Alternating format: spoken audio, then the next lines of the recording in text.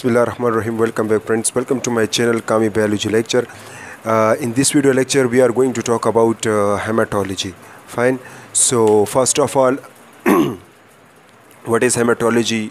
And usually we are going to talk about the introduction to blood, and we also talked about the properties, some properties of the blood. Fine. So let me write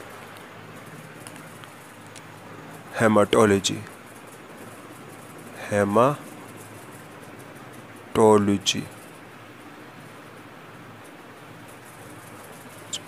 Fine. So first of all, what is hematology? Hematology is the branch of medical science, fine, in which we study about the blood. Fine. So branch of medical science. What is hematology? Hematology is actually branch of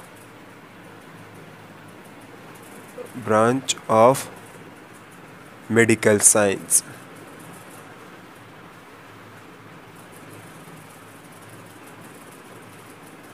The branch of medical science which study about blood. Fine. So it is the branch of medical science due to which we study blood in a detail. Fine. We usually talked about the composition of the blood, we talked about the properties of the blood, we talked about the specific gravity of the blood, we talked about a blood in a detail. Fine. And so now what we are actually talking about in hematology. Fine. So first of all, we in hematology we usually talked about the composition of the blood, that how the blood is composed, composition of blood. This is the first thing. In hematology we also talked about the properties of the blood, properties of the blood,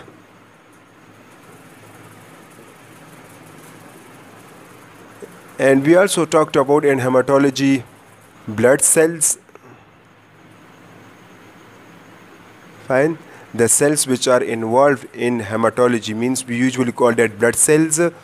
And in hematology we also talked about the function of the blood, function of blood. So in hematology we usually deals with these things. We talked composition, we talked the properties, and we also talk about the blood cell as well as the function of the blood. Fine. So in hematology we usually talks these things. Fine. Now then, what is hematologist? You usually heard this word hematologist. Just. What does this word means? This word means a person who deals, or a person who know the detail about the hematology. Fine. Or what are the role of this hematologist? Fine. A person who know about the hematology, a person who deals with blood, a person who know the blood in a detail. What are the diseases which are caused by blood? What are the properties of the blood? When a person know about the blood, and when a person has a specialist in a blood, so we usually call that hematologist. Fine.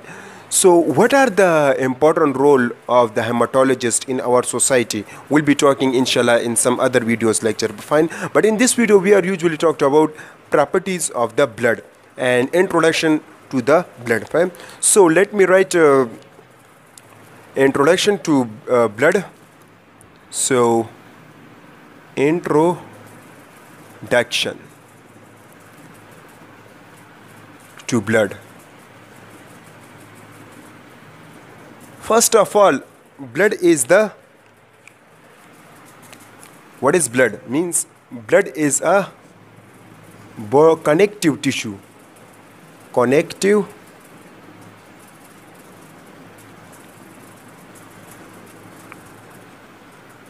tissue.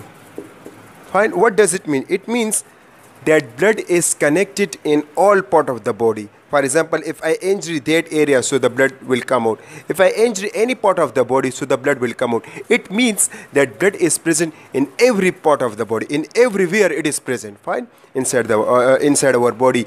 So that's why we call that blood is a connective tissue. Mean it is connected in every part of the body. Fine. Fine. So blood is a connective tissue, but it is connective tissue in a fluid form. No? In a fluid form. Fluid form. Fine, fine. It is in a fluid form, in a liquid form, we can say. So this is the first thing. The second thing is about blood is a fluid of life. Fluid of life. Now, why we call that blood is a fluid of life? Because blood carry the oxygen in all part of our body where the oxygen is needed, and blood also receive the carbon dioxide and expel out it from the body. Fine, which is very harmful gas for us. So blood transport the oxygen in all part of the body, and blood receive and expel out it from the body, due to which it improve our life. Fine, that's why we call that blood is a life, or we can say it is a fluid of life. Fine, so it is a fluid of life due to transportation of oxygen. Transportation of oxygen and expel out carbon dioxide. Expel out CO2. Due to this property, we call that blood is a fluid of life. Second thing is about that blood is a fluid of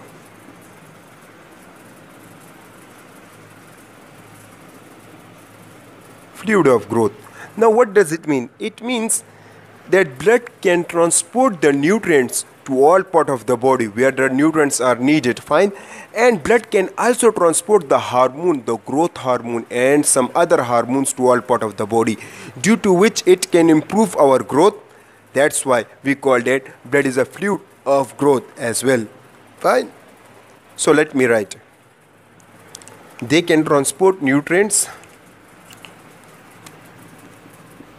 from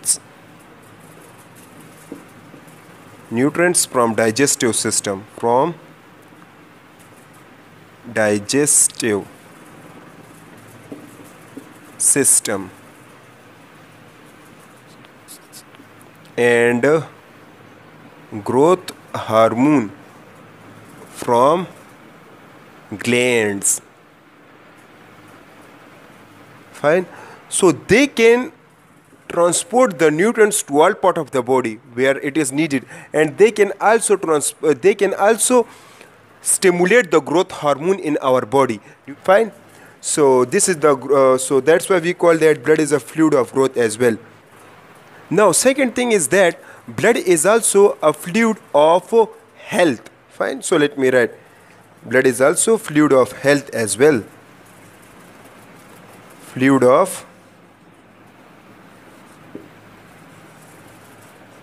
health. Fine. Now, why we call that fluid of health? We call that fluid of health because it contain defense system. Fine. First thing is about it contain a defense system, and second thing is that it can transport or it can remove the waste material from our body through kidney. Fine. So that's why we call that it is a fluid of health. So let me write. It contain WBC against diseases and remove waste substance through kidney.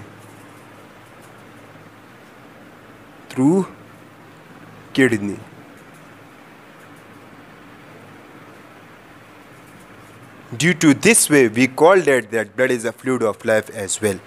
Fine. Fine. So that's all about the hematology, some introduction to hematology and also introduction to the blood. Fine. So blood is also a transport material as well, because they transport everything which is present in our body as well. Fine. So we can say that blood is a life important material in our body. Fine. So that's all about the introduction to blood and some hematology. Fine. I hope this video helpful. If you like this video, please hit the like button, share this video and also subscribe the channel. Watch. Thank you so much.